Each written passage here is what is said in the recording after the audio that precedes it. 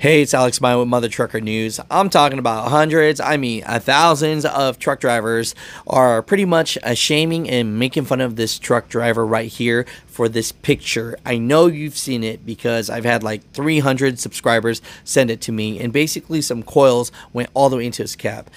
So many were saying that, it was a load securement issue, definitely saying that he shouldn't have used straps, he should have used chains.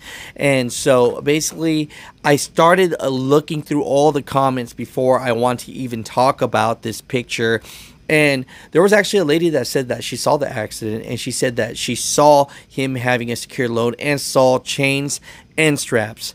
And then the wife of the truck driver actually got on and was trying her best to defend him as well, and said that basically he was coming down a hill, and at that moment there were motorcyclists basically doing wheelies and all that, and the traffic was stopped, and he came to just basically a quick halt, and that force, basically that coil went through. Others were saying he would have been saved 100% if he had a headache rack. But, all I have to say is he's safe.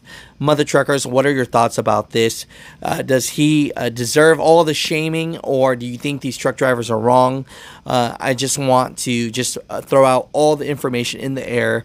But for the ones that actually haul coil, would a headache rack help if you're going down a mountain or a hill and then you have to instantly stop? And would chains would have saved that? All these things come to mind. Mother truckers, comment down below. Let me know what your thoughts about this situation are.